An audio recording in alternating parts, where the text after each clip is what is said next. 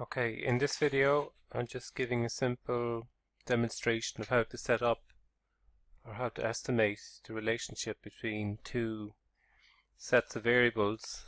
So we could think of a y variable. So we might think of a y variable that's dependent on an x variable. And we could say, okay, let's take x, let's say the value of x, there's a series of values for x. So we could think of temperature, or we could think of consumption, or we could think of the number of cars sold in a particular day of a week. So these are just random variables I'm hitting. So we could think of 2, we could think of 4, 7, 9, 12, 16, and 17. And let's say we knew for certainty. We could think of, we'd say there's a relationship. What's the relationship? The relationship is we have a particular value y, which depends on x. But it's not a precise, the relationship is not just equal to x, it's equal to some fixed amount, we'll call it a, plus b multiplied by that variable x. Okay, so this right. So okay, let's say we know the parameters, which is generally not the case. Normally we observe x, we observe y, we have to estimate a and b. But let's say we know that a is equal to 2 and b is equal to 3. In other words, that y is equal to some constant, and we'll dollarize that by pressing F4, plus b, and we'll dollarize that by hitting F4, multiplied by the x variable. Okay, so we have y is equal to 8, and if we drag that down, we get the other values. Okay, now in this instance, we could say the relationship is precise. And we know for certainty that if x is 2, then y is equal to 2 plus 3 times x. And likewise 14. If x is equal to 4, y is equal to 2 plus 3 times, what's d5? d5 is x, and so on. Okay, so that is our starting point. Okay, now let's reverse engineer that. Let's take these two sets of values again and just paste. And I'll say home, paste, special, just values. Okay, so we have the values. Okay, and let's take the relationship that we're trying to specify, and let's paste. And let's say the question that we now are posing is in reverse. We observe x, we observe y, we want to determine the relationship between x and y. We suspect it's a linear relationship where there's a constant a and a constant b, but we don't know what these values are. They're unknown. Okay, so both values are, we don't know what they are. Okay, so in the first case, if you like, we said there's a linear relationship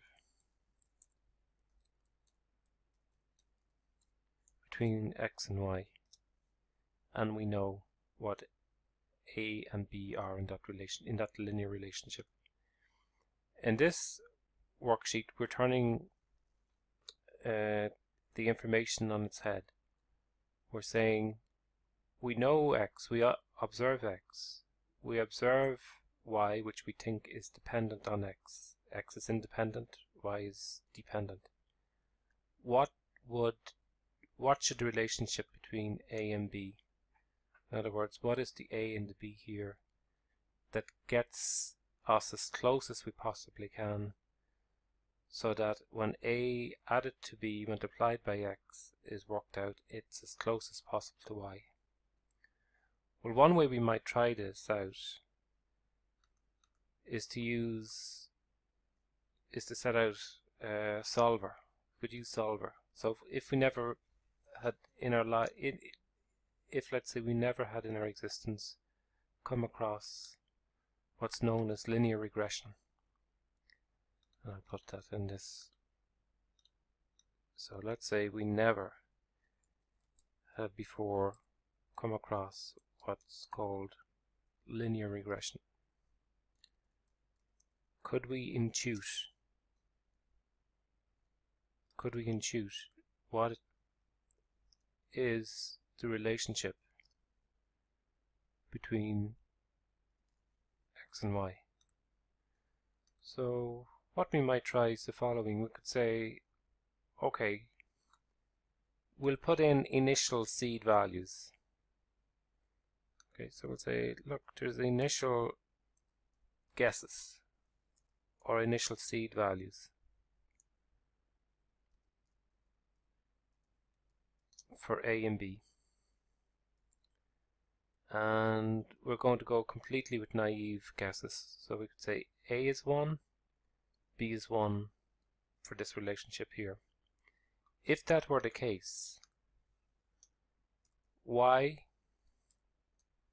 if we were to work out what the value of y was, the y fit or the estimated y, we might say y is equal to a f4 plus b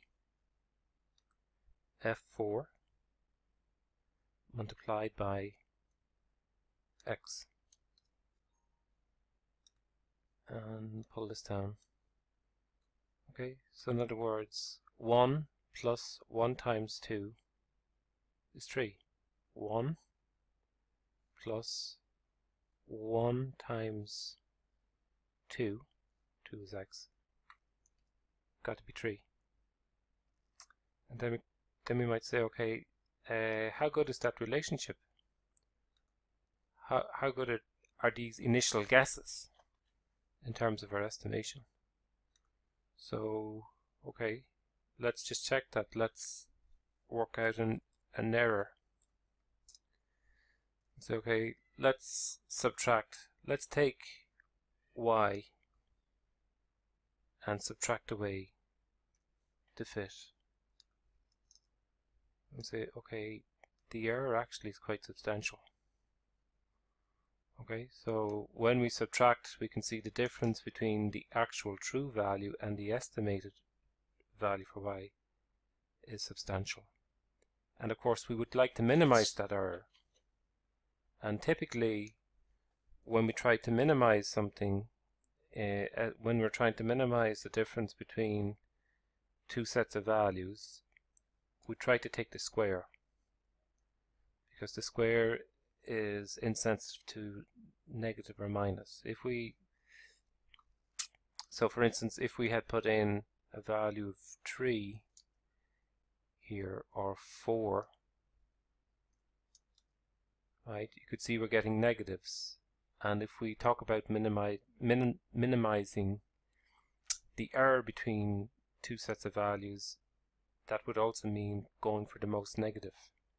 So to avoid that, what we typically do in estimating these type of relationships is to minimize the error squared, and then we don't worry about getting a very negative value.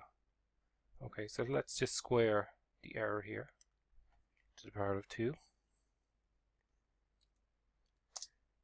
Okay, and let's pull it down, and then just do a sum up.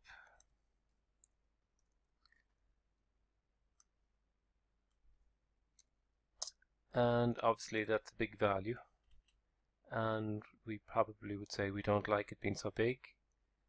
But we could use a facility, a tool within Excel to help us deal with this. And the way we might address this is we could go to Data, and we could go to Solver. And what the solver allows us to do is say, okay, let's take this error term, so I11, and either minimize it or set it to a value of 0. So I'm going to say minimize. And how are we going to minimize? We're going to minimize by changing these two. In other words, keep running through iteratively on a grid search type basis different values for the A and the B, so that we arrive at a situation where this cell here, I11, is minimized.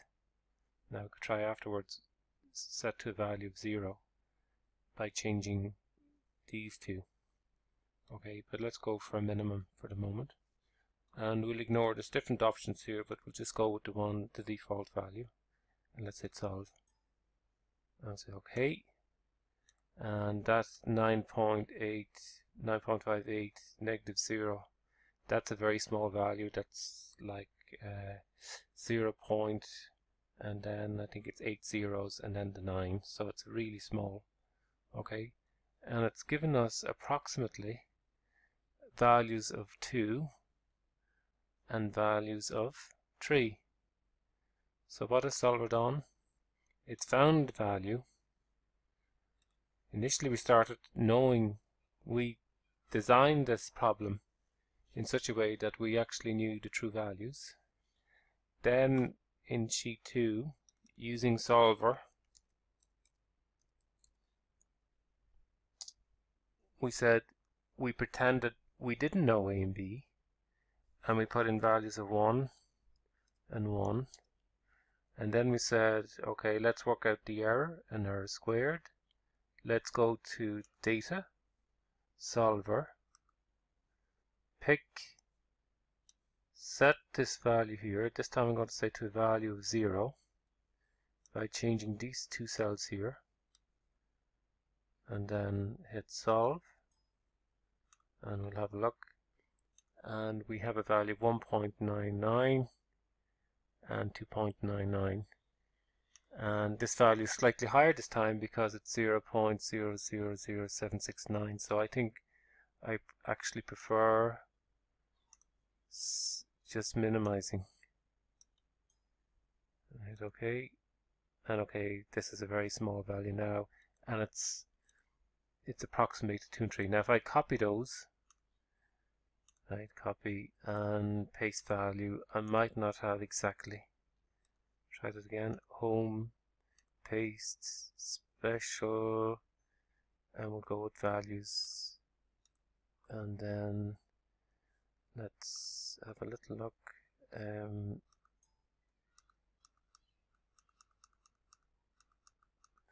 Okay, so you can see this slight difference, right, from the true 2 and the 3, but it's got me very, very close. Okay, so that's an introduction to linear estimation. In the next video clip, I'll look at how you implement linear regression in Excel.